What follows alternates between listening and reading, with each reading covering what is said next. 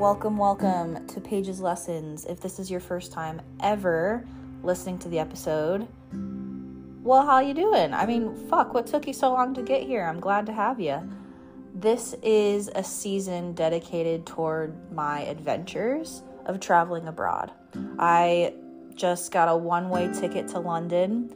I bought it and was like, fuck it, let's just go backpacking. Let's do this solo travel and let's figure this out, what this digital nomad life is like. So this is what I'm doing. And I just spent probably 65-ish days in the UK. So mainly used to English as the main language. And now this is the first time ever in Germany. This is the first time I'm in a really confused language, I'll just say. Yes, of course, Germans speak English as well, but doesn't mean they like to. So today's episode, we're going to get into Frankfurt. And I just spent, if you listened to the last episode, I was telling you about my Dublin adventures. So that was my first time in Ireland as well. That was really cool. And so I took a plane to Frankfurt. And Frankfurt is a really great hub. That's pretty much that international airport where everyone just goes first and then you kind of disperse out. I also picked Frankfurt because I had a friend that lived there, and graciously she let me sleep on her couch for a few days. And I've known her since I was 15 or 16 years old, which is really cool. We were both on the dance team together.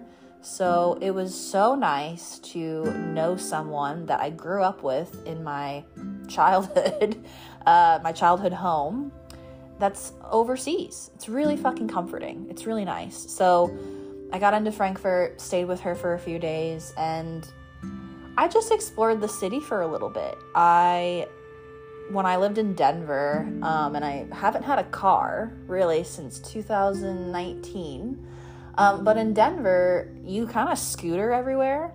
And so they have the exact same scooter here in Frankfurt. So I just scooted around. Found some really good places to take pictures. It's really open, lovely day. Got some pizza, saw the sunset.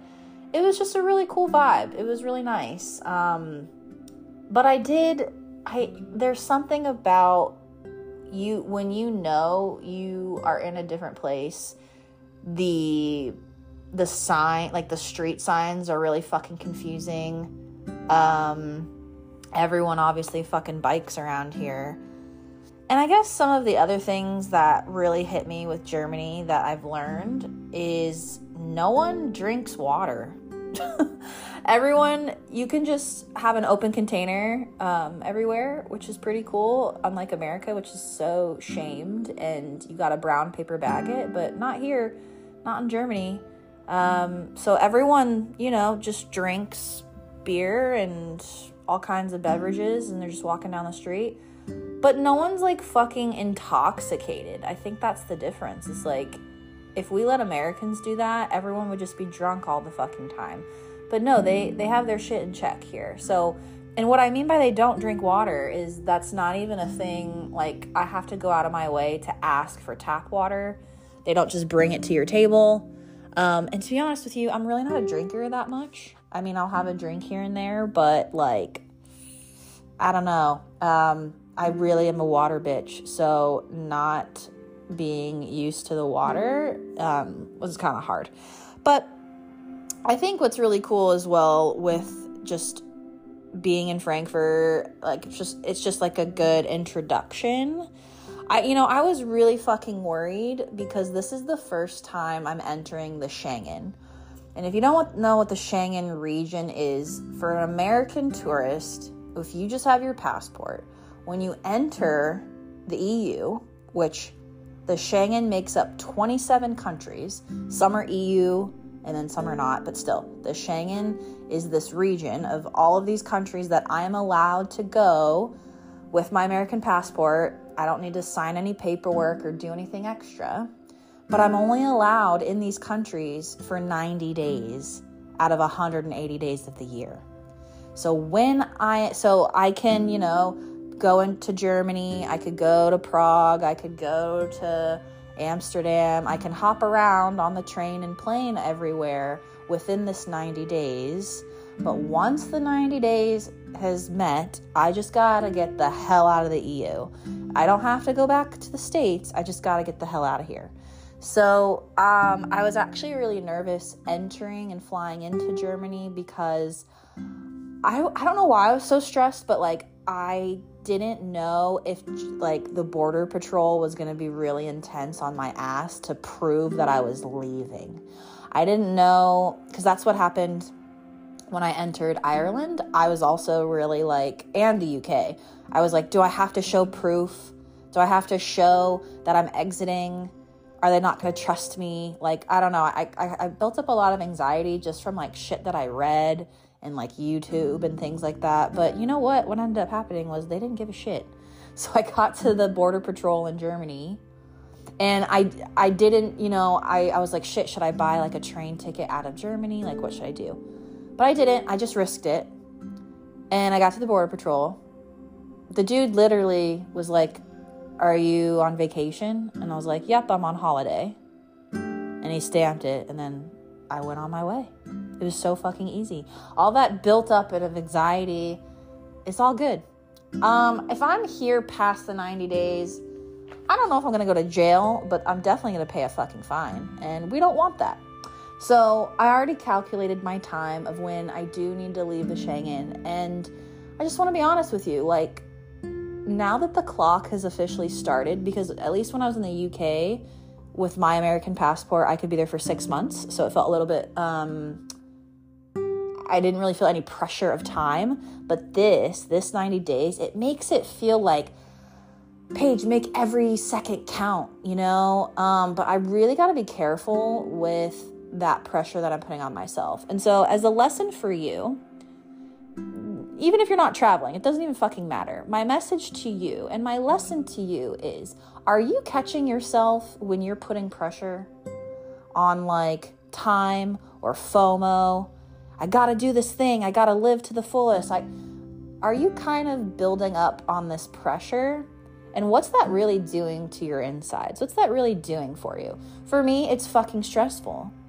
It's like part of me thinks, by being stressed out is going to actually help you get more things done. But like, I got to just be honest with myself. It's really not. So instead, I'd rather look at these 90 days that I have and just take it day by day, to be honest. Because if I get too fucking planned and itinerary driven, it's going to kind of ruin it for me. It's not really going to be fun. So I definitely encourage you to watch out. Have awareness, be cautious if you are building up any kind of fucking story that is stressing you out in your head. Do you have a need to be certain? Do you have a need to prove yourself? What the fuck is that about? Because you don't. Just telling you that right now. Because that's also what I needed to hear is, Paige, it's actually going to be fine. You don't have to stress out so much just because the clock has started with these 90 days. It's still okay. Still fucking enjoy yourself. Frankfurt, I was only there for really just a couple days, and, but it was nice to explore. It was nice to just like get my feet a little wet,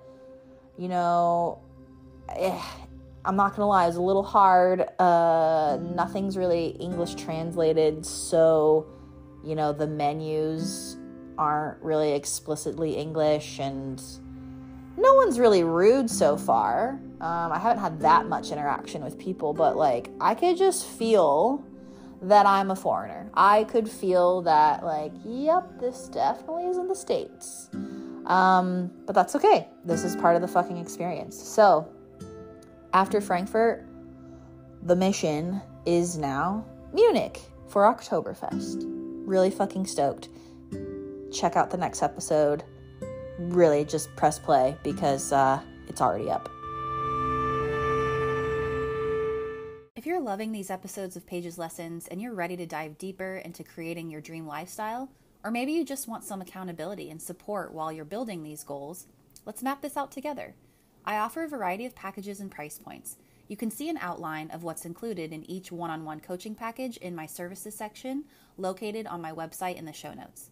The first step is to book a time to chat, which is a free 15-minute discovery call. Once that's scheduled, this tells me that you are open to exploring new outcomes to your current problem. During this call, we'll organize your priorities, create a strategy based on your unique goals, clearly identify your vision, brainstorm possibilities how I can help you, and by the end of the call, you will have more confidence in your vision and ideas on how to take your action for your new future lifestyle. We can talk about what package works best for you and what's a good fit when you book the call through the scheduling link in the show notes. I can't wait to connect with you and learn more about you. Talk soon. Thanks so much for listening to Paige's Lessons with me, Paige Mitchell. You can find me on several social media platforms such as Instagram, Facebook, TikTok, all using the same handle at paigemitchell.coach. Got any questions about the show? Send me an email at connect@paigemitchell.coach located in the show notes. And if you really like the show, don't forget to follow or subscribe wherever you're listening to this so you don't miss an episode. Please make sure to leave a rating and review because I love hearing your observations, takeaway, and personal journey. Remember, every day provides a lesson. You got this.